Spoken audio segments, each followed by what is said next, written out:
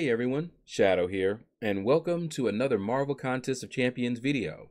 So in this video, we're going to be taking up Void to rank 4.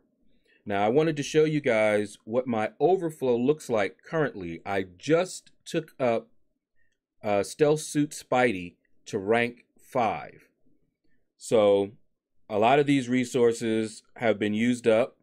The T2 alphas, you see that T5 basic that's in my overflow here. But look at all of this green.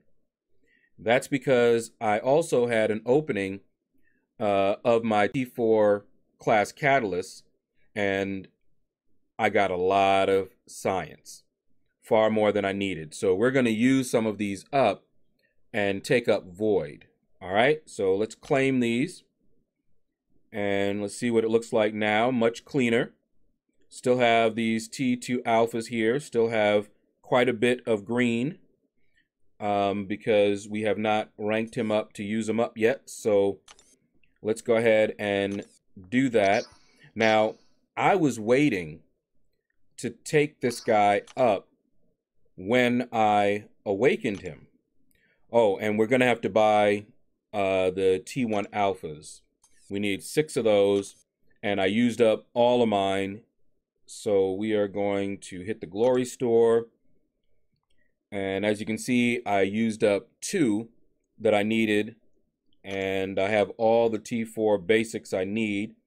So we're going to grab 6 of those. I love the new Glory Store, let me tell you. Very, very nice. All right. Let's go ahead and get this guy ranked up. Now, this Void, there's a story behind him. Now, you see I can use this 3 to 4 rank up gem. The reason that I'm not doing that is because I need to use up those class catalysts. So, I want to scroll that up because a lot of times when it's down like this, people don't realize that the T2 alphas are still there. You just need to scroll, okay? They just can't be seen all at the same time on this screen. All right, so let's go ahead and rank him up. Now, I wanted Void, and I'm going to use these because I have tons of them, and I don't need gold. I don't recommend you guys do this. It's not efficient. If you need gold, you want to use, the class to be more efficient. But I don't need the gold, so I can do that. Do as I say, not as I do. But anyway, I waited for Void for the longest time. I pulled Captain America Infinity War, and he does a lot of the same thing that Void does, but they both do things a little differently. So Void still has a use, and he can do things that Captain America Infinity War cannot do, and vice versa. All right, so let's take a look at Void. Now, take a look at his attributes here. One of the things that I wanted to mention about Void is his health pool. He has a really large health pool. And that can be very nice. All right. Especially if you don't have any other counters for, say, Iceman. And that cold snap is going to eat away at you. You have the health to handle that. All right. His block proficiency is pretty good. Okay. I like that block proficiency. He's got some armor rating. That's good. Critical damage looks decent. Loving it. Crit rating is okay as well. All right, take a look at some of his synergies. My boy OG Hulk here. Let's see. Yeah, Sentry. Yeah. All right, so there you go. And I remember there is a synergy that someone else has with him that's really good. I think it's Omega Red, but I'm not sure. Anyway, his signature ability is very much needed. You can play him without it, but chances are I'm not taking him anywhere outside of arena until he's awakened. And I could awaken him, but I took up my Captain America Infinity War instead because I couldn't pull Void. And Void right now is on my most wanted list for dupes. He's the only one there. The only one that I really want to awaken right now. But you saw the resources. I wanted to use those up. So he had to go up right now. Even though he's unawakened, he's going to still be in the arena. But it is what it is. All right. Now, his awakened ability, the reason why that one is just so awesome, that Fear of the Void allows you to do so much more damage.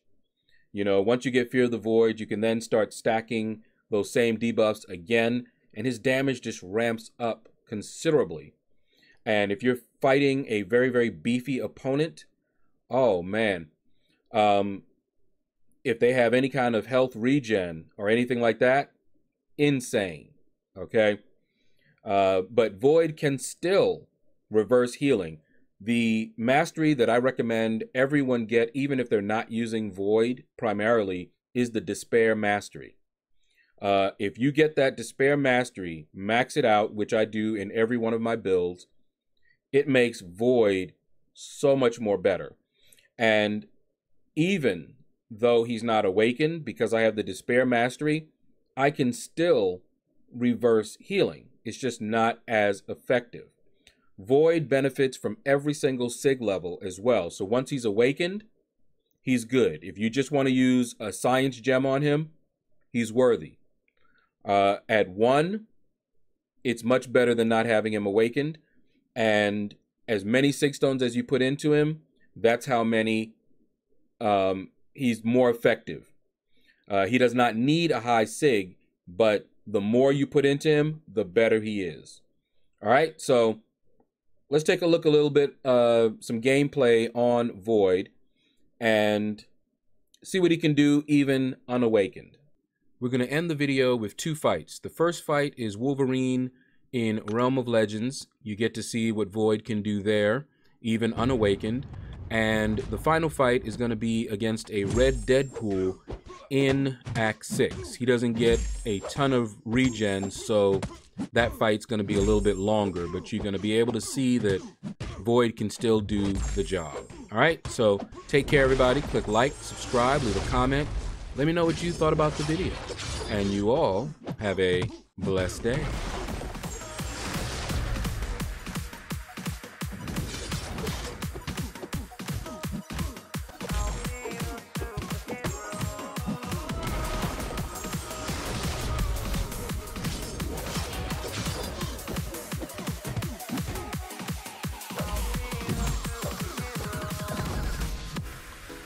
I never wanna hold you back. I wanna give you every chance to make it, I'm afraid if our love collides, you'll leave me alone tonight. 'Cause I'm changing and I'm breaking. Is this over?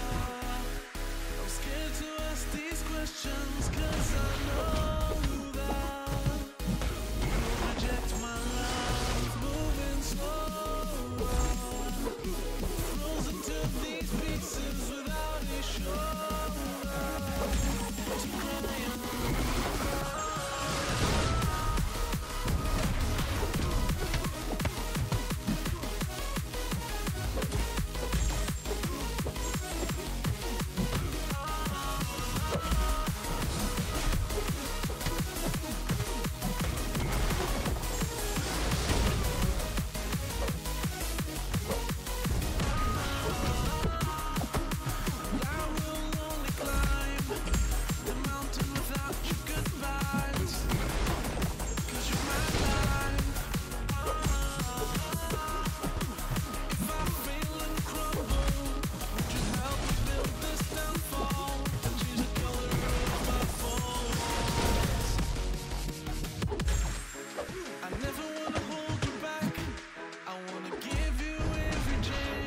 And I'll stand